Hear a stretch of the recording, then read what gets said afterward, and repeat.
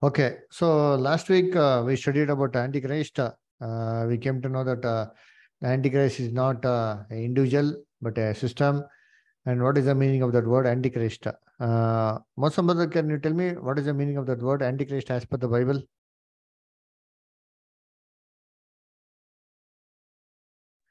It's about last week class or Before that one, we had the last class the with Antichrist means who is against the Christ, no? Very good. Okay, who is against Christ? So, uh, The one who knows Christ, but who who goes against very the good. teaching doctrine, no? Very good. Very good. So, teaching false Yeah, doctrines against Christ. Correct, now, brother? yeah, brother. Good, good. Thank you. So we studied how the false doctrines crept inside the church when the apostles and all were awake, when they were all alive. So Satan could not come inside the church.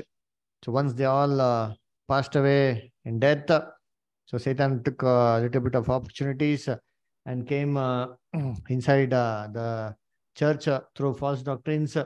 Therefore, Apostle Paul also warned that after my departure, what will happen? Many people will come in sheep clothing, wolf in sheep clothing, and deceive the brethren and draw the disciples after them by false doctrine. Anyway, we studied how this false doctrine is crept inside regarding the two parable we studied. So the parable of the mustard seed and the parable of the leaven. How you see the mustard plant was supposed to grow, but a tree grew, and how the birds of the air came and nested there. And how you seen that leaven, you see, added to the three meals, what it got completely corrupted.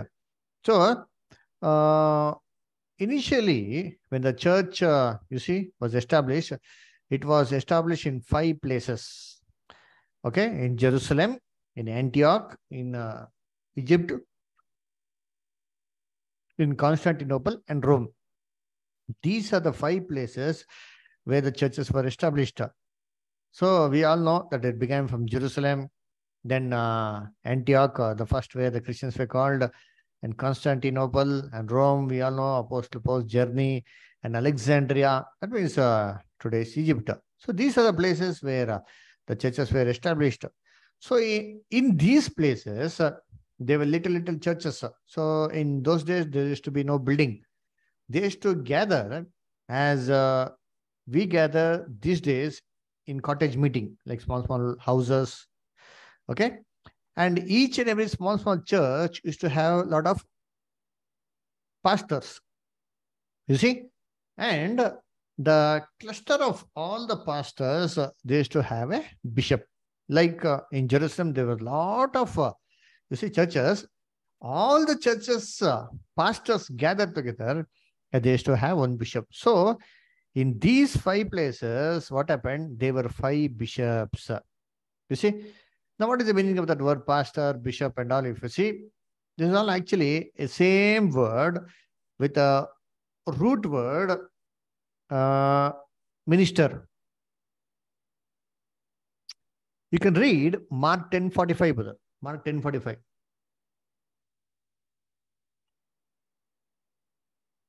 Mark 10:45, brother. Mark 10:45, right? Mm. Okay, it's written here. Uh, for 7, for even the Son of Man came not to be minister unto, but to minister and to give him life a ransom for many.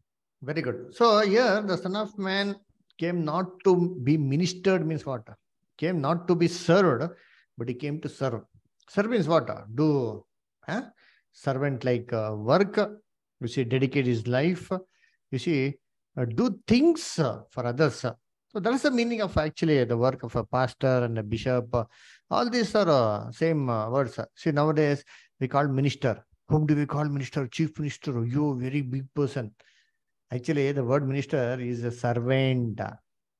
Chief minister means what? Chief servant. Chief servant of the entire nation. So he should be a servant, one who is serving the people. So in these five places, there were five bishops, five chief servants. Then what happened? Slowly, once the apostles died, a competition began among these five bishops. You see, and the congregation was divided into two parts. One was the clergy, that means the people who take up the administration activities, and other is the laity. The laity is the people who just come and sit and go. They don't have any participation in the church activities, like administration activities. Okay, the clergy are the people who organize the meetings, or sing the choir, who give sermons, who give teachings, who offer prayers, okay, who sing songs and all these things. But laity are the just ordinary people who came and used to go. So what happened? It was like something like in the airplane, if you go, there's a business class and economic class. So the two classes were clearly divided in the church. So the laity class, the ordinary people, used to look very high to the clergy class people because of their dedication, because of their sacrifice. As we, how do the people look about those sitting in a business class? Oh, very rich, very dignified. So similarly, this spirit came inside the church. The ordinary people, because they used to give reverence to the Lord, dedication, and you see, and respect to them. And this motivated these bishops to dress themselves more grandly.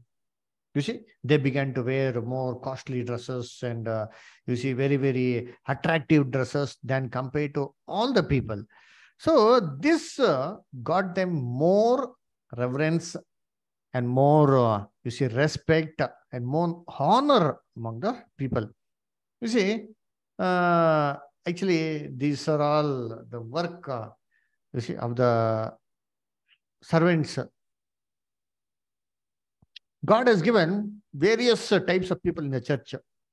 What is the reason for God giving them? You see, this is our work. So, this is not to be worn as a cloak for show off. So, what happened? The church, instead of doing activities, showing the dedication in the work for Christ, you see, they began to do only outward things. Read Ephesians 4, chapter 11 to 13, brother. Ephesians 4, chapter 11 to 13.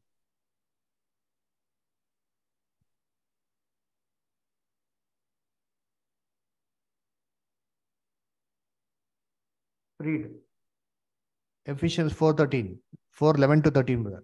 Most brother. Okay, brother.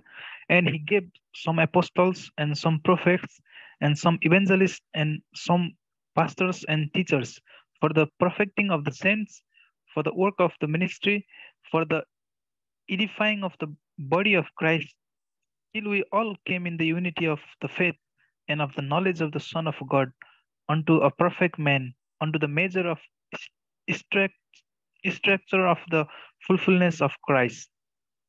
Very good. So, all these are the work which God has given so that everybody can come to the image of Christ. But what has happened? The church, you see, lost the complete spirit. So instead of coming to the image of Christ, you see, they began to seek honor and respect of men. You see, Christ actually, you see, many times warned the Pharisees and Sadducees that you seek honor of men than honor of God. Yes, you see, people gave more respect to these pastors because of the dedication and because of the holy service. They used to call them by that same work they do. You see, they call them by Pastor, how are you? Oh, servant of the Lord. Oh, please welcome. Then slowly what happened? The titles began to come in. Father, spiritual father. Oh, he's spiritual father. Why? Because take care of spiritual activities. But what did Jesus say? Can we call somebody as father? Should we call somebody as father or not? Yeah. Yes or no? What does the Bible say?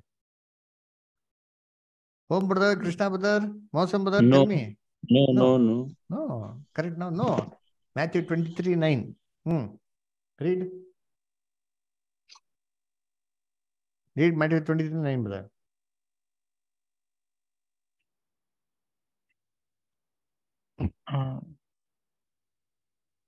Read, brother. Read from the screen.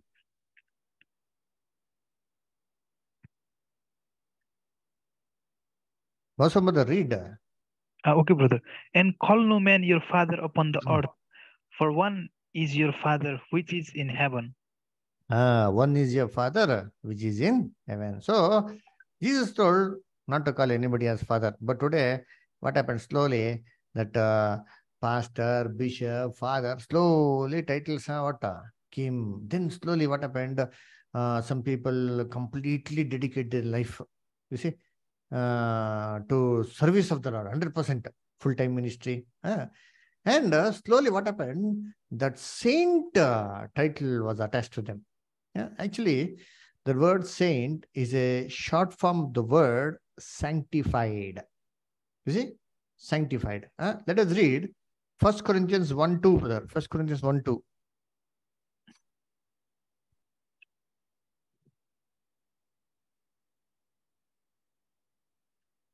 Read, please, kindly. Anybody, home brother, Krishna brother, if you're all active, if you have the Bible, read, please. Or else, most brother, you can please continue reading.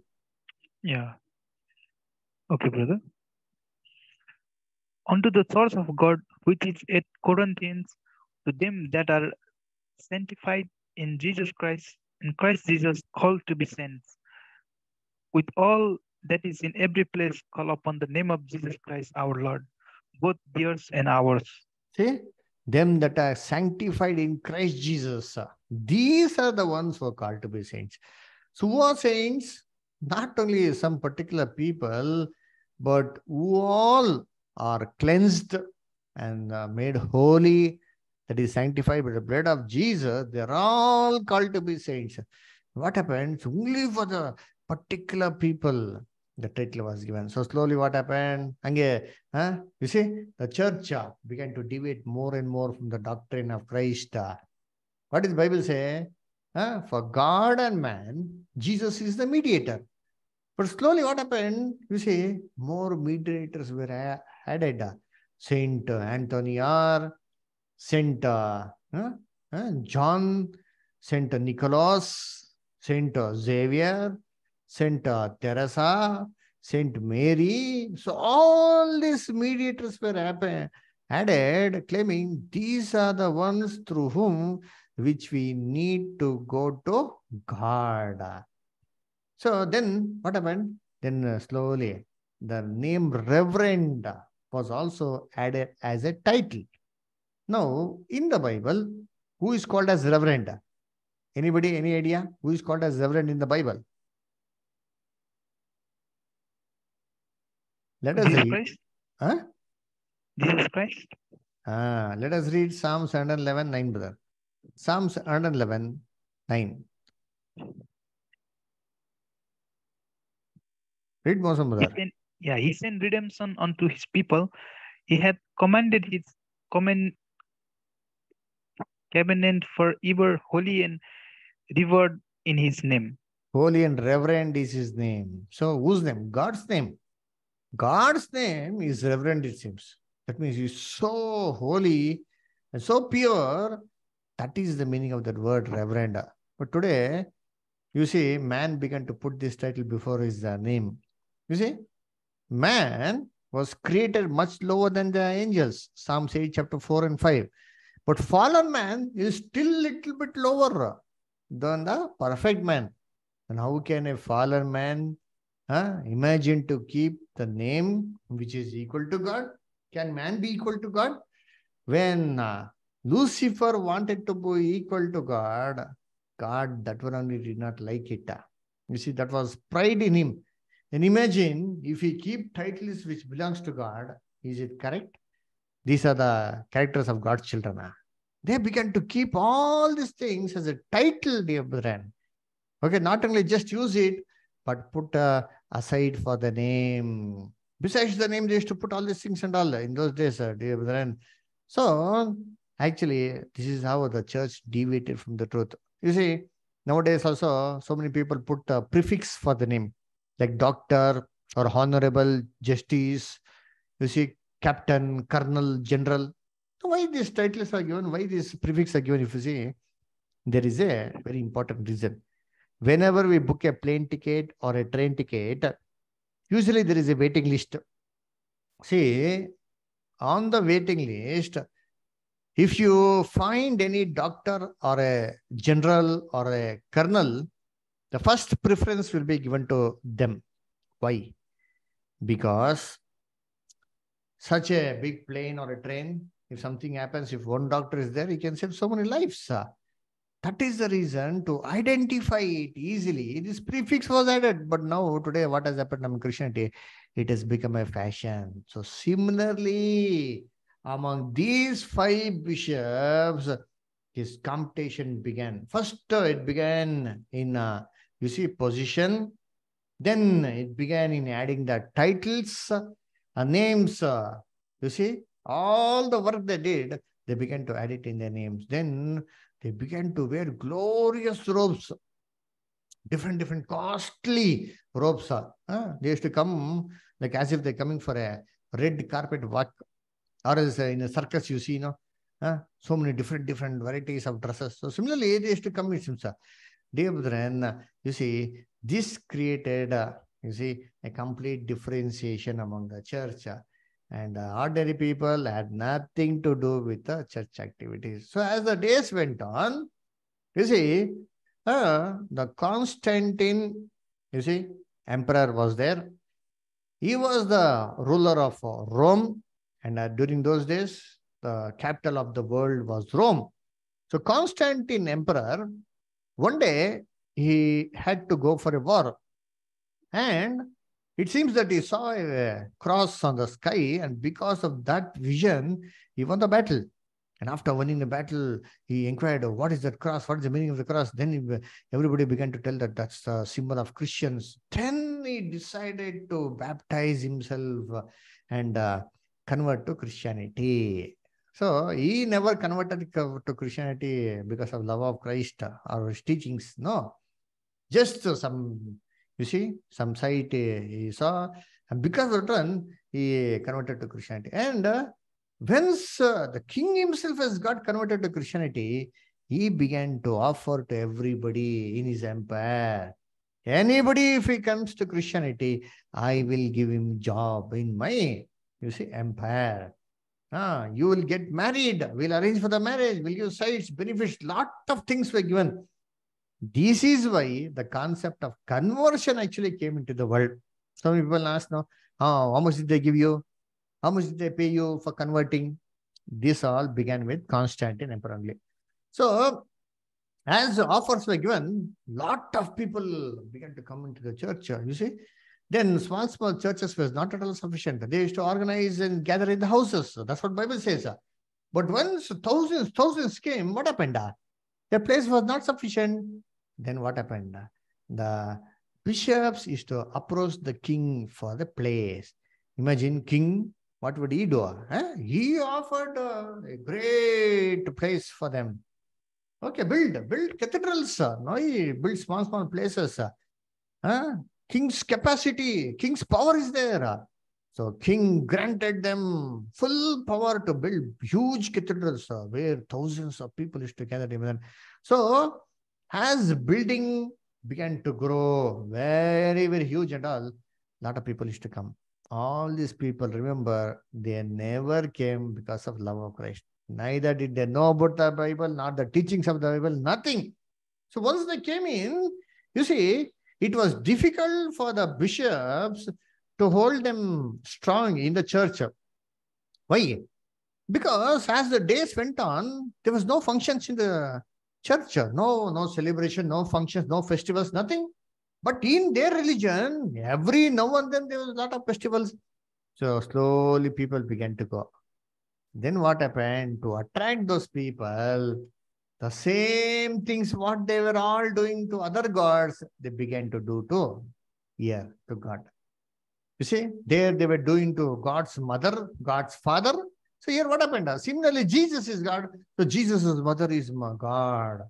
Put a saree for her, decorate her, light the candle, put for flowers, take, you see, pilgrims, put statues, all these things came with that. All the things they were doing for other gods, they told, we will do for these gods. Same, no, God, one. No difference. We are not doing other gods' idols. Our God idol, we are doing it now. So this is how all the rituals in what do you say, pagan Rome began to come into papal Rome. So then what happened? You see, so many people had come, thousands of people. So if actually at that time bishop was working, he used to earn, go a salary job and earn and run the places. But so many people are there. If the bishop goes for work, then who will take care of the so many people? Then the king told, you don't go to work. I will pay you. So if your house is far from the church, how will the people approach you? So you built a house behind the church. Therefore, you see, no, today, what is there? A big cathedral is there. Backside the cathedral, whose house is there? Bishop's house is there. Oh, then if king builds a bishop house, how will he build? He'll build like a small hut. He began to build very grand houses to the bishops. So then salary is not there, means how will the bishop run his family? So king used to pay him salary. Huge salaries those days. So everybody thought this is the best job. No need to study, nothing. Just preach something and mesmerize the people. Everybody will be paid well. So everybody used to run for this job, it seems to be. Why? Because easy way to make money. House you will get. Every convenience will be borne by king, emperor, nothing, no problem at all. So a lot of people began to study theology and Bible colleges were opened, only fake colleges, only things that are spoken out of the Bible. So slowly what happened, dear brethren, you see, this is how the church got corrupted. And that time, suddenly, you see, the Rome's capital was shifted from Rome to Constantinople. Why? Constantine emperor. So he shifted to his very place, Constantinople. So at Rome, there was no emperor. So all these days, the world's capital was Rome. So suddenly, many problems were there. People did not know how to handle these problems. So whenever there was a problem, the only person they could identify and approach was the bishop. So immediately, the entire Rome city began to depend on the bishop of Rome. So slowly, what happened? Bishop of Rome began to get that recognition, the hype before the society. And you see, he used to do what all he wanted to do, his own wish. You see, and that is the time, you see, that Justinian, after, you see, Constantinople died, Justinian came to power. So Justinian, he was a very orthodox religious person. You see, and that time, the kings used to have a title, Pontifex Maximus, chief religious ruler, the title was there. This was given to actually Justinian. Justinian told, "You, this holy title and all I can't wear. I am a sinner. I have no authority to take this one. So let this one be given to Bishop of Rome." He told. Then what happened to the other bishops? All the other five bishops got wild. Huh?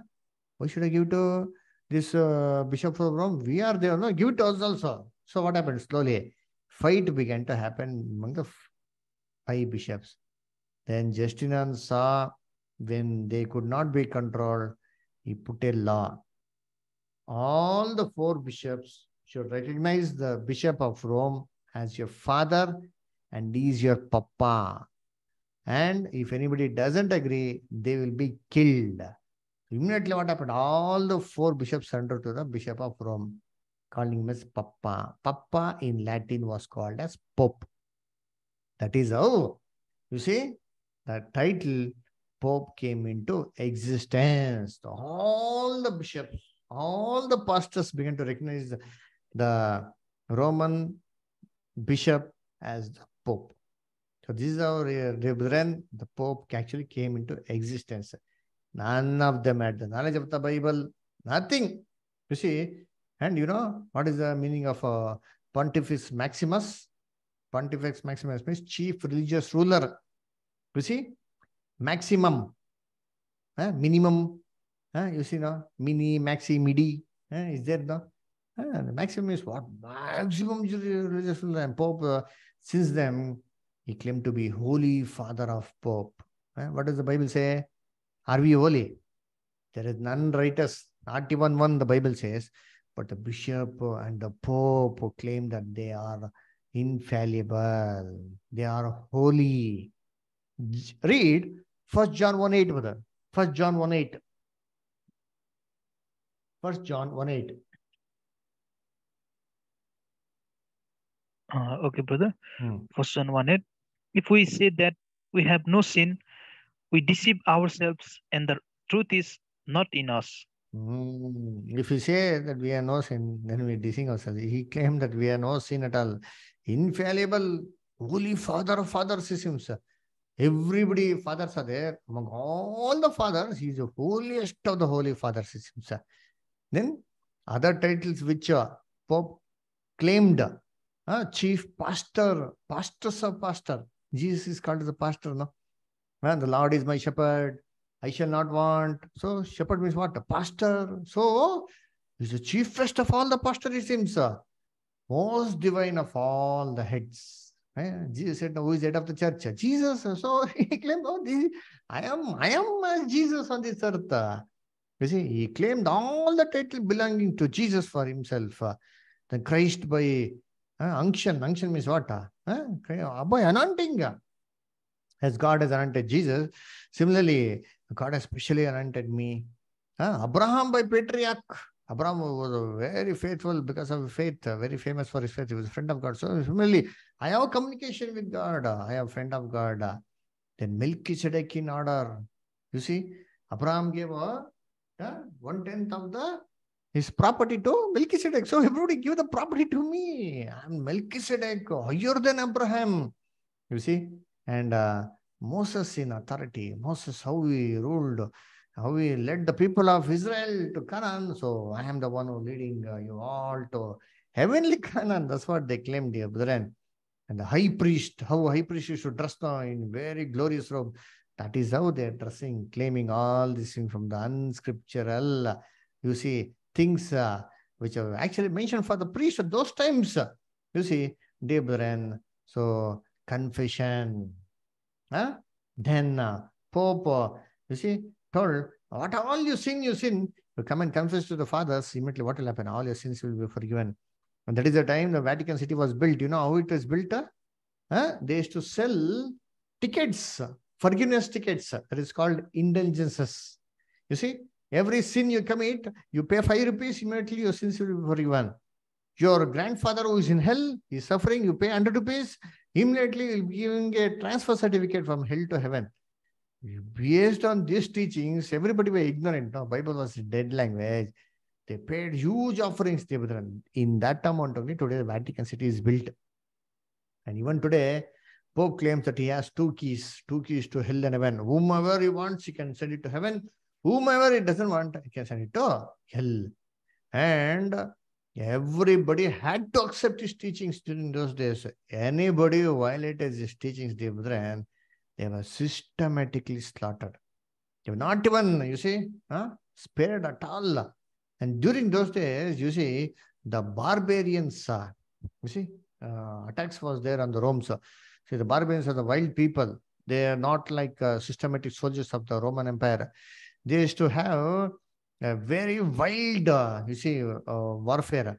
Whenever they wanted to attack, you see, anybody, they should take huge, you see, hammers, axe, everything, and slaughter everybody and hit it on there, break open the skull.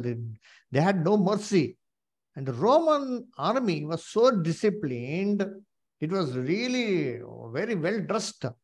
But seeing the approach of the war, the Roman army also feared to meet this and face these barbarians. And that is the time the king fed up and surrendered his entire army also to the Pope. Then Pope observed, what is the weakness of these barbarians? The barbarians are very orthodox people. So one day when the barbarians came to attack Rome, he clearly told, beware, on my left hand there are curses. If I curse like this, you will all go to hell fire right now in front of everybody. The earth will open, you will all die. And my right hand there are blessings. You will all go to heaven. As soon as the bishop claimed all these promises and all, immediately the barbarians who were very religious, they surrendered to Pope. The king saw, without even lifting one sword, how the Pope clearly destroyed the barbarians. The king also got surrendered to Pope. You see, the king completely surrendered. Since then, if any new king has to be anointed, you know who is anointed? It was only by the authority of the Pope. Pope has to crown him and has to anoint him, it seems. The king has to walk on his knees, come to the Pope, remove his socks and kiss his feet, it seems, or else he'll become angry. Why? Because it's given in the Bible, no? Read Psalm 2nd chapter. Psalm 2nd chapter. Psalms 2. Psalms 2.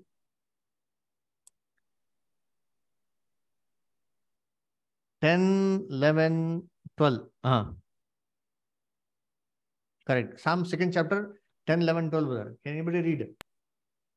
Be wise now, therefore, O you kings, be instructed by judges of the earth. Judges of the earth. Serve the Lord with fear and rejoice with tremblings.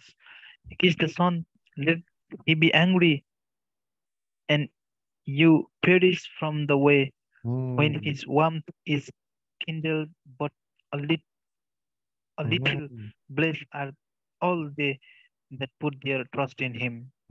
So all the titles which belong to Christ was acclaimed by Pope. That is the reason we say so Thessalonians, he will sit as God. And like God, everybody worship him. Similarly, literally, all these things happened. He claimed that, see, Bible is there. Bible speaks, kiss the Son or else you'll perish on the way. If you don't kiss me, you will all be killed. That's what, you see, the Pope is to rule like kings on this earth. Now, to identify them, Jesus gave us a clue. Okay? He told to go and read the book of Daniel. So let us read Matthew 24:15, brother. Matthew 24:15. When you therefore shall see the abomination of dissolution spoken of by Daniel the prophet stand in the holy place, whose read it, let him understand. You see? When you therefore shall see the abomination of desolation spoken of by Daniel standing in the holy place. Holy place means what? Who is the holy? Who is the church of the living God? Who is holy place? We. So once if we see that these things are taking place in the church, this is abomination that make it desolate. Then what did Jesus say? Whosoever readeth, let him understand. That means now we need to read in the book of Daniel and understand what book of Daniel says about this great Antichrist. Where is it given? It is given in Daniel 7th chapter. So next week, when we join, I request everybody to read Daniel 7th chapter and come so that we can clearly see the other things of Antichrist. Okay, so let us stop here. So we'll continue. So next week, so I request everybody to please read Daniel 7th chapter and come.